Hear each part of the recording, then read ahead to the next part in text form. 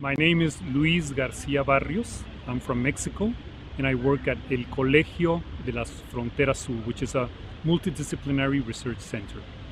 And this game was developed as part of a bigger project that we have in the mountains of Chiapas, Mexico, working with farmers in the buffer zone of a reserve, of a biological reserve. So the game was developed looking at problems related with common pool resources, land stewardship, conservation, related with social dilemmas in managing the land. So here we have a board which represents 48 hectares of pristine forested land. People will colonize that land with 3 land uses. One is forest management, gives you 1 point, moderate grazing gives you 2 points, and intensive grazing gives you 3 points. The game is about making a livelihood. You are 4 young farmers who live in a community, and you will receive land from your elders. You will confront 2 kinds of limitations. The first ones are environmental. Yes, but Yeah, then the limits, yeah. Yeah, then the limits. And the other is social.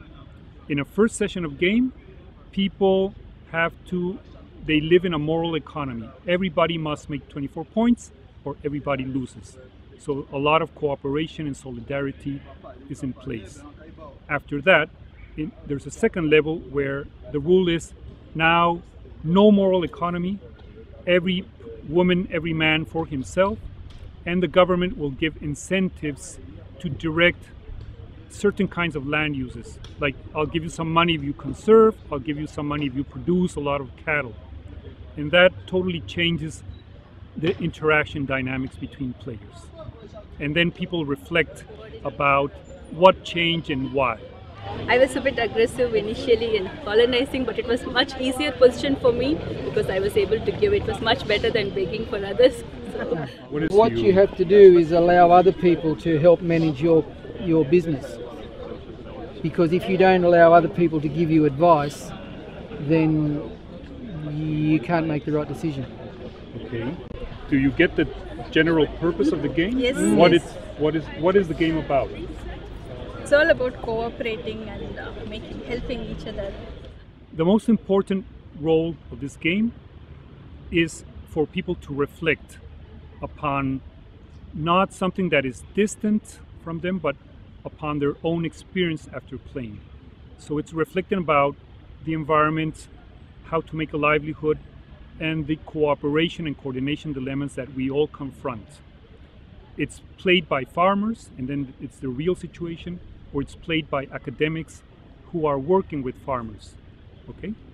That's one part, like social learning, multi-actor experiencing learning. The other purpose is part of the same thing, but it's more about research. It's what we call social experiments. We put the setting, people play, we take data, and we analyze the behavior of people, and then we give back this information to people who played, be they academics or farmers. When we play these 2 levels, first a moral economy and norms set by the elder, people have to cooperate, okay? And they achieve the purpose. But when in a new setting, moral economy is optional, but everybody can say, okay, every man for himself. And using the land in a way depends on external incentives, then there's a big change in behavior. And the most interesting thing we found is that farmers tend to be competitive, but they will be more interested in keeping moral economy. They will not so easily break that rule. Academics, not everybody, but some academics, what they do is they say, hey, let's create a new situation. Why don't you die? I take over your land, I make all those profits from incentives, and then we share. it looks like a win-win situation, but only in the short term, because the person who dies and loses, well, he has less land, his family has less land. So it's a kind of land grabbing situation where the more powerful, the more skillful, the one who has some advantage, the advantage edge, will make a proposition to the less powerful, the poorer, and they will collude. And that's something that happens in society.